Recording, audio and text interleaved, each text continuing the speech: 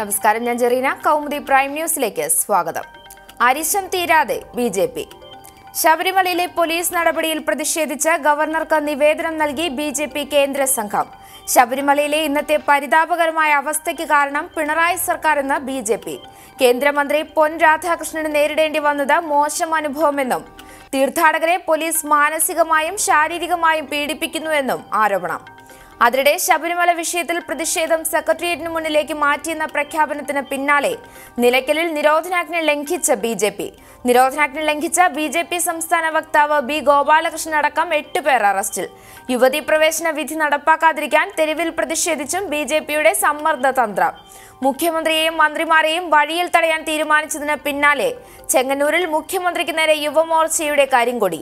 ചെങ്ങന്നൂർ മുളക്കുഴയിൽ മുഖ്യമന്ത്രിക്കെതിരെ പ്രതിഷേധവുമായി എത്തിയത് വനിതകൾ ഉൾപ്പെടെയുള്ള ബി.ജെ.പി. പ്രവർത്തകർ. പ്രതിഷേധ സൂചകമായി ശരണം വിളിച്ച 5 സ്ത്രീകളെ അറസ്റ്റ് ചെയ്ത് നീക്കി. ബി.ജെ.പിയുടെ പ്രതിഷേധം പാർട്ടി സംസ്ഥാന ജനറൽ സെക്രട്ടറി കെ. സുരേന്ദ്രനെ ജയിലിലടച്ച നടപടി മനുഷ്യാവകാശ ധ്വംസനമെന്ന് ചൂണ്ടിക്കാട്ടി. അതേസമയം ബി.ജെ.പി. സമരത്തിന്റെ പശ്ചാത്തലത്തിൽ മുഖ്യനും മറ്റു മന്ത്രിമാർക്കുമുള്ള സുരക്ഷ വർദ്ധിപ്പിച്ച് പോലീസ്. വനിതാ മതിൽ പൊളിക്കും. ശബരിമല വിഷയത്തെ പ്രതിരോധിക്കാൻ വനിതാ മതിൽ തീർക്കുമെന്ന സർക്കാരിന്റെ പ്രഖ്യാപനത്തിന് പിന്നാലെ വിമർശനവുമായി ഐ.എസ രംഗത്ത്. ജാതീയ വേർതിരിവ് സൃഷ്ടിക്കാൻ സർക്കാർ ശ്രമമെന്ന് ജനറൽ സെക്രട്ടറി സുകുമാരൻ നായർ. സവർണ അവർണ വേർതിരിവുണ്ടാക്കുന്നത് രാഷ്ട്രീയ ലക്ഷ്യത്തോടെ ദേവസ്വം ബോർഡിനെ ബന്ദിയാക്കിയ സർക്കാർ നിരീശ്വരവാദം നടപ്പിലാക്കുന്നുവെന്നും സുകുമാരൻ നായർ. യുവതീ പ്രവേശനത്തിന് നവോത്ഥാനവുമായി എന്ത് ബന്ധമെന്നും ചോദ്യം. പ്രതികരണം ഐ.എസിന്റെ വാർത്താക്കുറിപ്പിലൂടെ. വനിതാ മതിൽ തീർക്കാനുള്ള നടപടിക്കെതിരെ പ്രതിപക്ഷവും. വനിതാ മതിൽ പഞ്ചസാരയിൽ പൊതിഞ്ഞ പാഷാണമെന്ന ആക്ഷേപം. പരിപാടി CPM നടത്തുന്നതിൽ എതിർപ്പില്ല, പക്ഷേ സർക്കാർ ചിലവിൽ നടത്തേണ്ട. ഇന്നലെ തിരുവനന്തപുരത്ത് ചേർന്ന സമുദായ സംഘടനകളുടെ യോഗത്തിൽ എത്ര പേർ പങ്കെടുത്തു എന്നതിന്റെ മിനിറ്റ്സ് പുറത്തുവിടണമെന്നും ചെന്നിത്തല. സർക്കാർ നിലപാടിനെതിരെ ബുധനാഴ്ച UDF സായാഹ്ന ധർണ നടത്തും. കേരളത്തിന് കിട്ടാത്ത സഹായം. പ്രളയക്കെടുതിയെ നേരിടാൻ കേരളത്തിന് ലഭിക്കുമായിരുന്ന വാഗ്ദാനങ്ങൾ കേന്ദ്രം നിഷേധിച്ചുവെന്ന് മുഖ്യമന്ത്രി പിണറായി വിജയൻ. UAE 700 കോടി സഹായത്തിന് പുറമെ കേന്ദ്ര നിലപാടിലൂടെ കേരളത്തിന് നഷ്ടമായത് വിവിധ രാജ്യങ്ങളുടെ സഹായം. UAE സഹായം ആദ്യം പ്രധാനമന്ത്രി അംഗീകരിച്ചെങ്കിലും പിന്നീട് നിഷേധിച്ചു. കേരളത്തിന് 2500 കോടി അധിക സഹായം പ്രഖ്യാപിച്ചതറിഞ്ഞത് മാധ്യമങ്ങളിലൂടെ മാത്രമെന്നും മുഖ്യന്റെ ആരോപണം. കേരളത്തിന് സഹായധനം നൽകാൻ വൈകിക്കുന്ന കേന്ദ്രം കഴിഞ്ഞ മാസം ഗജ ചുഴലിക്കാറ്റ് നാശം വിതച്ച തമിഴ്നാടിന് നൽകുന്നത് 353 കോടിയുടെ അടിയന്തര സഹായം. കേരളത്തിന് 2500 കോടിയുടെ സഹായം നൽകാൻ ഉദ്യോഗസ്ഥതല സമിതി ശുപാർശ ചെയ്ത പണം ലഭിക്കാൻ ഇനി മന്ത്രിതല സമിതിയുടെ അന്തിമ അംഗീകാരം വേണം.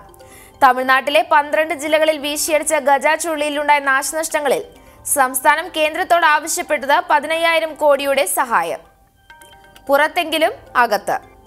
DYFI വനിതാ നേതാവിന്റെ പീഡന പരാതിയിൽ സംഘടനാ നടപടിക്ക് ശേഷവും CPM നേതാക്കൾക്കൊപ്പം വേദി പങ്കിട്ട് P.K. ശശി MLA. ജില്ലാ സെക്രട്ടറി C.K. രാജേന്ദ്രനൊപ്പം ശശി വേദിയിലിരുന്നത് പാർട്ടി നിയന്ത്രണത്തിലുള്ള ചെർപ്പുളശ്ശേരി സഹകരണ ആശുപത്രി ഭരണസമിതി സംഘടിപ്പിച്ച പരിപാടിയിൽ. ചടങ്ങിൽ പങ്കെടുത്തത് MLA എന്ന നിലയിലെന്ന് CPM വിശദീകരണം. അതേസമയം ശശി പരിപാടിയിൽ പങ്കെടുക്കുന്നതിൽ എതിർപ്പ് പരസ്യമാക്കി പാർട്ടിയിലെ ഒരു വിഭാഗം. ആശുപത്രിയുടെ സ്ഥാപക ചെയർമാനും നിലവിലെ ഡയറക്ടറുമായ ജില്ലാ കമ്മിറ്റി അംഗം പരിപാടിയിൽ നിന്ന് വിട്ടുനിന്നു.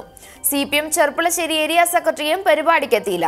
ലൈംഗിക പീഡന പരാതിയിൽ ഉചിതമായ അന്വേഷണം നടന്നില്ല എന്ന ആക്ഷേപം നിലനിൽക്കെയാണ് പാർട്ടി പ്രാഥമിക അംഗത്വത്തിൽ നിന്ന് പുറത്താക്കപ്പെട്ട P.K. ശശി വീണ്ടും സജീവമാകുന്നത്. ചാരമാകാതിരിക്കാൻ കോടതിയിലേക്ക്. ISRO ചാരക്കേസിൽ പിണറായി സർക്കാരിനെതിരെ നിയമയുദ്ധത്തിനൊരുങ്ങി മുൻ പോലീസ് മേധാവി T.P. സെൻകുമാർ.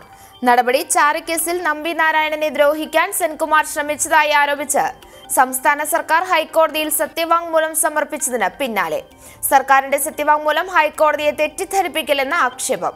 തനിക്കെതിരെ ചുമത്തിയ കള്ളക്കേസുകൾ പാഴായപ്പോൾ സർക്കാർ കാട്ടിക്കൂട്ടുന്ന പാപ്പരത്തമെന്നും പരിഹാസം. കൗമുദി പ്രൈം ന്യൂസ് സമാപിക്കുന്നു. പുതിയ വാർത്തകളുമായി 1 മണിക്കൂറിന് ശേഷം ടീന ചേരും. നമസ്കാരം.